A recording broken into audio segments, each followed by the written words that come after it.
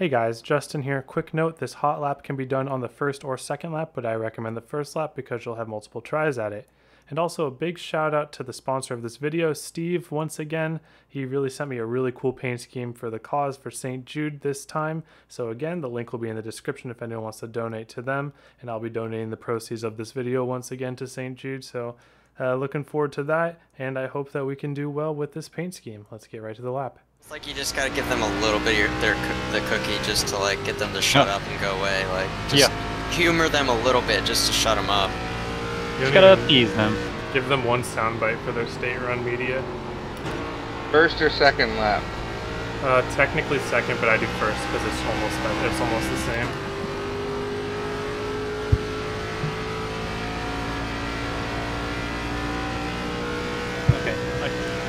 So braking, I'm braking at the 100 sign, 113. What are you guys doing? A little bit before. I was able to brake, well, for the hot lap anyway, I was able to brake up to 100. The brake. I also haven't changed my brake bias. What? Oh, that's why I'm having a problem. Yeah, just I'm at 60. No wonder it's just this hasn't handled right. What are you guys running on for hot lap? What do you mean? What are you guys running brake bias? 57. 57. You need it for turn 3. Yeah. Even for a hot lap? Yeah. Oh, You nice. said 57? Yeah. Alright, so let's take a look at that. So here we're going to start with the out lap here. And so I like to do first lap, hot lap. It's a tiny bit slippier, but I don't think that the difference between first and second lap is enough to where you're going to want to throw away your first lap just to do a second. It's too risky. So I just like doing this first lap. So I really keep it slow along the top here, and we're going to do the classic. You've probably heard it a million times by now. We start up high, and we drive down low and make it a straight exit, but without sliding the tires. So you see I'm still only in third gear. I found this a little more consistent than fourth gear for building up speed. So it will be a little bit slidier though, so you got to really rein it in.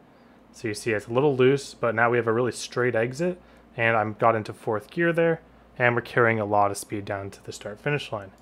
All right, so now we're going to go to the start finish line here, and we're going into turn 1.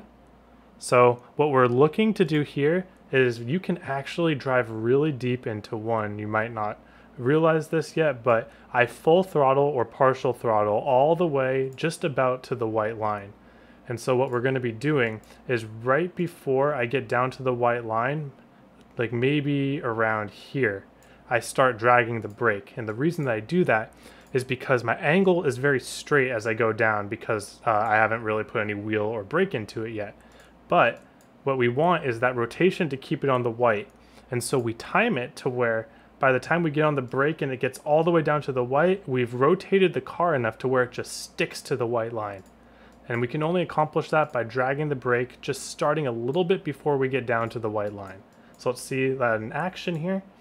So we're throttle, throttle, throttle, throttle, then right before we get to the, see this is just the very beginning, but right before we get to the white line, we put a brake drag in it, and we just stick that to the white line.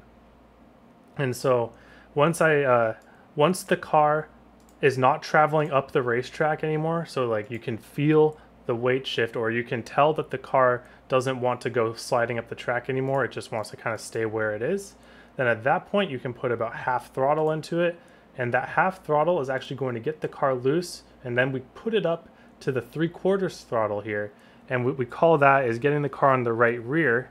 I think you've heard it a couple times in videos here, but basically under throttle the car is loose around the bottom here, so we're just whipping it around the corner and keeping the car on the right rear. And the good part about this is that we're getting rotation while also gassing up. And so now the next thing I want to talk about in this corner is that we're going to get to bumps, big bumps right here. Bump, bump, bump.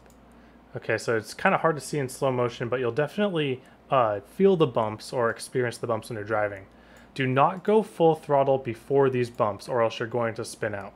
So once you're on that partial throttle, just stay on that 2/3 throttle, get through the bumps, and then start straightening your wheel out and raising your throttle up to full. You can see I'm not quite up to full yet, but pretty darn close. And you can see I'm just letting the car naturally slide up to the wall. If I was trying to pin down the car, in a perfect world, the car would stay along the white line for a little longer. But it all depends on the amount of speed you're carrying. So if you're carrying a lot of speed, the car at that amount of throttle will just kind of want to start naturally sliding up. And the key to carrying your momentum is you don't want the rears to slide. So because you don't want the rears to slide, you just guide the car sliding up the track. And you can see the exit's really wide here. So because the exit is wide, we actually can carry that speed and still let the car slide up the track and not hit the wall. So in a perfect world, I'd stay on the white line a little longer, but we carried a ton of speed through here, so it was a pretty darn good 1 and 2 there. So now we're going to get down to 3 and 4. So what we're going to do in 3 and 4 is we're going to brake around the 100. You can brake a little later than the 100, but I honestly don't feel a ton of benefit to it. So what I like doing is braking either right at or right before the 100 and basically getting on this 40 to 50 to 30% brake. So I start with a stab. The reason that we start with a stab is to slow the car down. So if you see my brake have a lot of brake in it relatively, that means I'm using it to slow down. So right now I want the car to slow down because I'm carrying too much speed. And then by the time I realize that the car has settled to a point where it wants to go down the hill under braking as opposed to straight, then we can just back that brake down to a drag. And so this drag in this case is going to be at around 20%, 25%. And we carry this drag all the way down to the white. And now here's the part that's really, really tempting. A lot of tracks, when you get to this white line, that's the signal to get on the throttle. But if you get on the throttle right here, you're not going to make the exit and you're going to lose a lot of time because you're just sliding, sliding, sliding.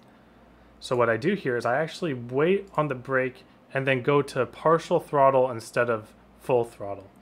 So this partial throttle allows me to keep the status quo on the white line while also preparing myself to get a good angle on exit so that I can get to full throttle as early as possible without sliding the tires. So you see now once I get to full throttle, now I can straighten out the wheel and not get a little loose, but it's relatively not sliding the tires. So you see the angle that I made on the exit here was really straight. So if I were to gas up here, not here. If I were to gas up here, I would go up towards the wall really early and have to kind of drive along the wall on exit and kind of slide the car around. And that's very slow because of both the distance you're traveling and the momentum that you're not carrying. Whereas we carry that same momentum and now we just get full throttle a little later. Now our exit's really straight. Now we can make the exit. So that's so a little bit of patience on the bottom of 3 and 4 is going to get you a long way on your hot lap. And notice I stay in 4th gear here. I'm going to talk about shifting in the race, but in hot lap we are staying in 4th gear. So that's a very good lap. We carry a good amount of momentum and we get into the 36.9s. All right, now let's go check out how we did in the race. All right, getting into the race here, we got a really nice looking St. Jude Children's Hospital research paint here. And it's made by Steve Hoffman. He did a really good job once again. It looks really, really good. So hope we can get a good result with it. Let's see how it went. All right, so here's the race. We ended up taking the dub. Pretty strong victory too. Really benefited by a great qualifying run. Qualified with a 0-0, and kind of some of the new people that I knew would be faster on pace were mired in midfield, so I knew I had a chance to drive away. So basically what I did here was I go right when pace car goes. This isn't much of a secret. I do this because we all fight in our Discord server for who can get the best average lap, and if you go right on pace car, you get a better average lap, so that's kind of funny. But anyways, started in 2nd gear. First just didn't feel like it had enough for me to go off of. Maybe it's slightly better. I don't know. I just thought 2nd was safe enough. So I drive it pretty far into 1. And then just the same line here. So my 1 and 2 line is going to be almost the exact same as my qualifying line. In fact, I run a really fast lap on my 2nd lap. I ran a 13 on my 2nd lap and a 25 on my 3rd lap. And so you see here, the only difference is I back off a little bit more off the throttle on entry, and then just a little bit easier back on the throttle. Not getting to full throttle quite as early, because if you get onto full throttle super duper early, like say right here, you're going to start sliding up to the wall and you'll make corner exit, but you're not really gaining any time, or the time that you'll gain is marginal, but then you're going to be sliding on your right side tires, so that's going to increase the heat and the wear. So I just like to keep it on the white line for as long as possible in 1 and 2, and then just kind of drive it straight off without any sliding, and it's still pretty darn fast. And so for 3 and 4 here, I found early run, I start braking a little bit before the 100, and then we're shifting immediately. This is lap 4, but I can assure you I was shifting on every lap before this too. See, all I had to do to shift, and a lot of people don't know this, all you got to do to shift is blip the throttle to about 1/3 or 1/2, and so it's one big motion. It's blip, click your throttle if you have paddle shifters, or throw it in there if you have a manual or whatever you call those. Sorry, I'm stupid. But I have paddle shifters, so it makes it a little easier for me. So I blip, click, and let go. It's all one super smooth motion. So you see, I'll show that one more time, and I'll try to slow motion it for you guys here. How does one slow motion? Aha. So we'll do it really slow here. Watch the throttle down here, and then watch the RPMs too. So throttle, RPM, off throttle. So it was all one super smooth motion. And so from there, you keep it on the white for a super long time in 3rd gear. And then you shift whenever you get close to that 8,000 in revs.